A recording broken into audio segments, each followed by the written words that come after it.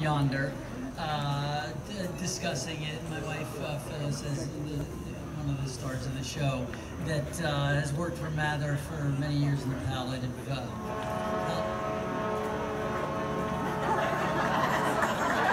You gotta wait when the ferry boat brings its home. You know, there's certain things, unspoken rules.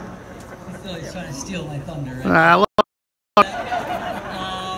You know, it being a community event, so important, so important in healthcare and in the attention that is needed to be given to such a great cause.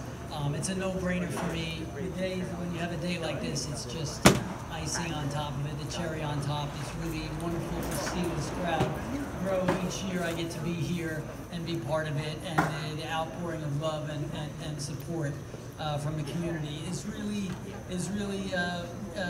you know, as giving to me as I get to, you know, sort of just be this guy to take a couple pictures with people. You know? That part of it is, you know, I have the easy part.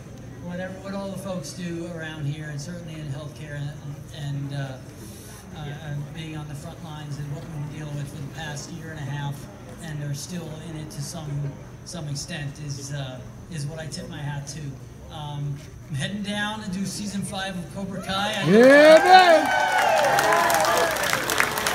So the show moved to Netflix recently, and they were mandating us not to get out. You know, I was just tested yesterday. We get tested like 3-4 times a week because, you know, we try to put on the show, so it would be the entertainment for the insanity of what the world has been. So I said, I'll be outside, I'll wear a mask, I'll drop in, take some pictures, they'll never know, and we're here. So I'm proud to be here, man. Happy to be here. Congratulations to everyone and all the hard work that's always done, and I'll see you next year, I hope, and yeah, Ralph, Miyagi-Do.